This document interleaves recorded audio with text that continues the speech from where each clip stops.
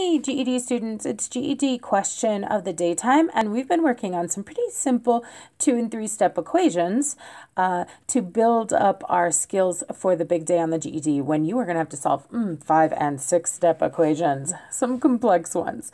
So this one is pretty challenging as far as 3 steps go. Let's take a look. So first of all, just note that the directions do say solve the equation. And so I am going to do just that. I am going to work to get this letter P alone. And so that is my goal.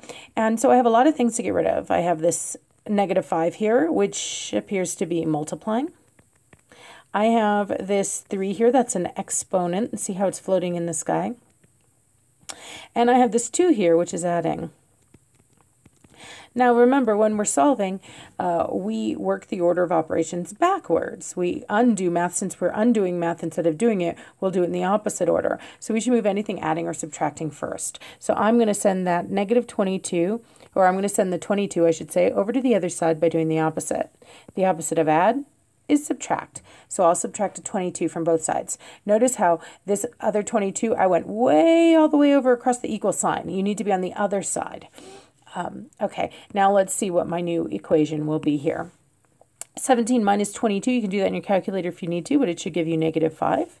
And on this side, adding 22 and subtracting 22 are opposites. They'll cancel, and so this is what we'll have left. -5p cubed, or p to the 3rd power, but I'm a lazy mathematician, I say p cubed.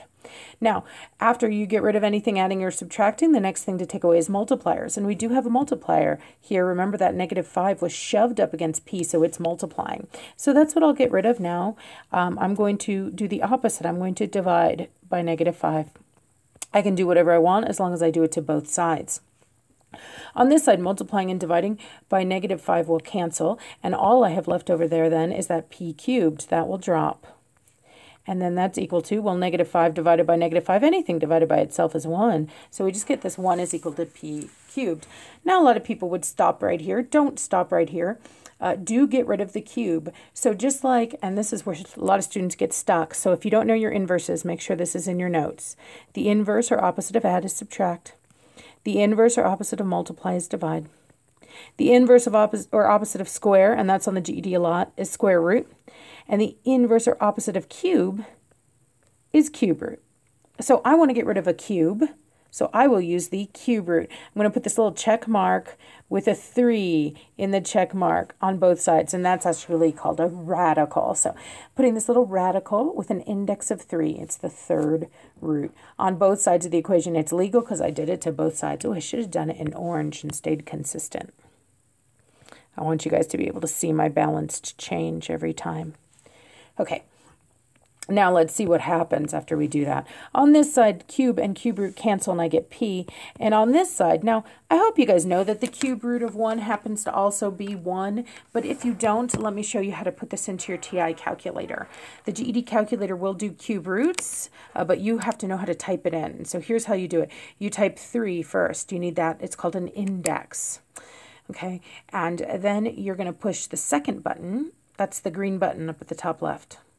And you need that because the xth root is actually in green right above that caret. Okay, so I'm going to press 3 and then the second button and then that caret button.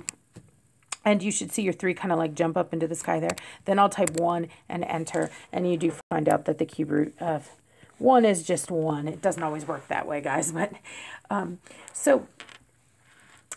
the answer to this, what p would have to be to make this equation true, is simply 1. All right, if you have any questions about this or any other GED math topic, be sure to drop them in the comments and I'll do my best to answer them.